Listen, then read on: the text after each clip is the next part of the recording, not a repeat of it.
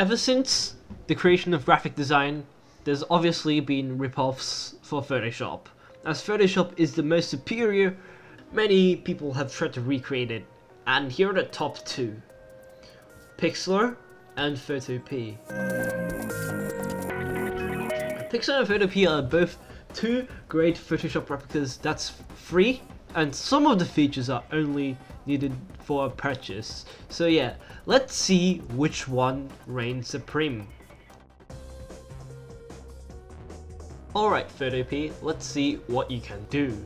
We got our ads on the right, typical for a free ripoff version of Photoshop, and then the rest of it is almost identical to Photoshop's layout. We got our move tool, our marquise tool, our lasso, magic wand, crop, eyedropper, heal, brush, clone, eraser, gradient, blur, zoom, text, pen, path select, and rectangle.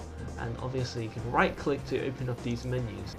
So the filters are almost the same, and as you can see with this window, it's almost the exact same options as Photoshop.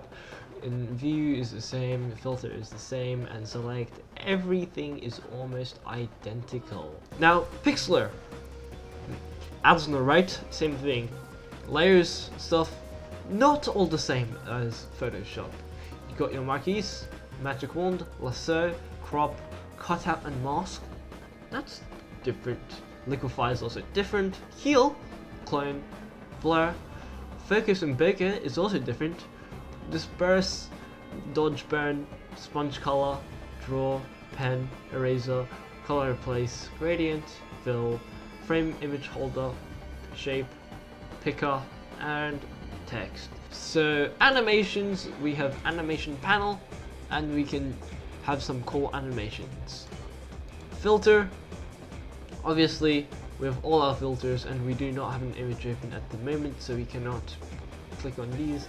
Adjustment, that's pretty nice. Selection, layer, page, and edit, and file, all nice. And that comes to the conclusion that Photopea is better.